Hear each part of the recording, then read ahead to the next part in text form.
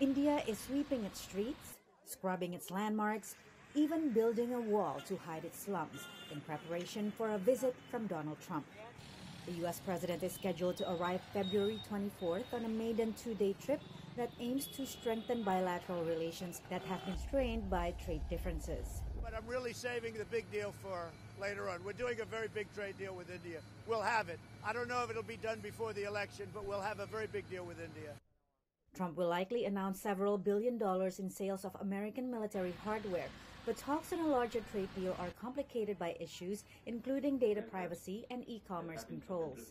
We would not like to rush into a deal, as the issues involved are complicated, and there are many decisions which actually could affect or impact the lives of millions of people.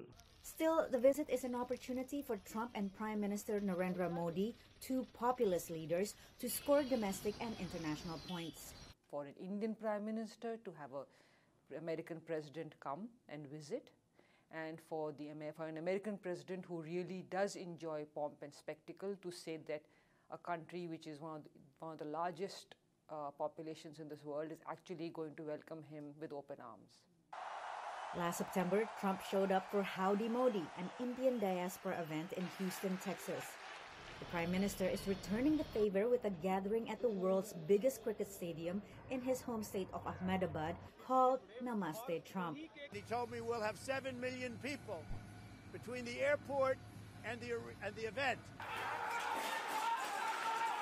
Last year, Trump offered to mediate between India and neighboring Pakistan on the Kashmir territorial dispute, which Islamabad welcomed but Delhi rejected.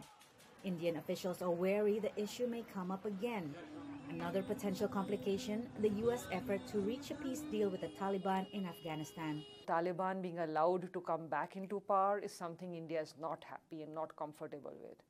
And in this, India's concern is that Pakistan may get a back entry into Afghanistan, and the U.S.